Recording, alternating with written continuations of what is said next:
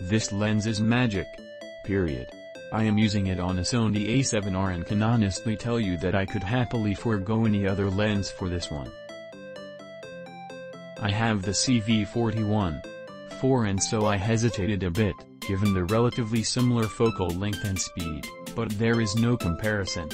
The 35-1-2 renders higher contrast images and has a more refined bokeh.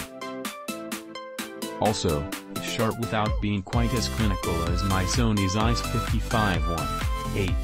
Lastly, the build quality is amazing. This lens is hefty, in a good way, and has very smooth and precise focus and aperture rings. The combined weight of the lens plus the A7R is 2 pounds, 7 ounces, 1 kilogram. Perfect? I loved the lens while I had it.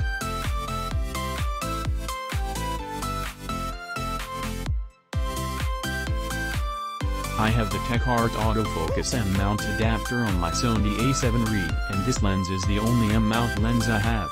It's a very appealing trio, Sony/TechArt/Nokton 35mm.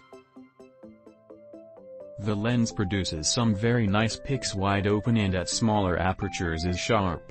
It's really interesting and looks so compact, it's amazing to be able to shoot on a full-frame camera at f1.2 35mm using autofocus.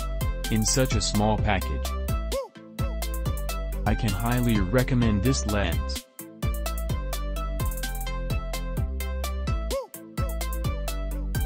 Very sharp lens even while open. You will not regret this purchase. I have been looking to add a 35mm lens to my lenses. I mostly shoot 50mm. But there are times that a 35mm perspective is a better fit for the photo. I did a ton of research, and since I shoot Leica cameras and have almost exclusively Leica lenses, that is where I started my search. Make no mistake, it is very hard to go wrong with any Leica lens. The quality and build are always first rate. But so are the prices. I saw a number of review of the Voigtlander Nokton 35mm, and at $999, thought it would be worth giving it a go.